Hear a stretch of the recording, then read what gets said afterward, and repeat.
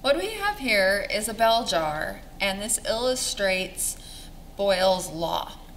Boyle's law states that as we increase the pressure of a gas, the volume is going to decrease. So what we're going to do is we're going to take the bell jar and we're going to remove air from inside the bell jar. And as we do that, we are decreasing the pressure of the gases inside the bell jar.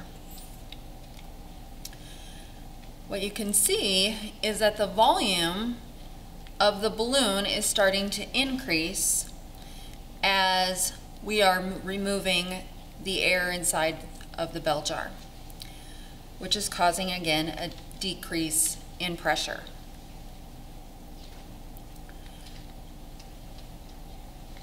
You may also notice that it's getting harder for me to pull any more air out, and that is because we've created a vacuum inside of the bell jar.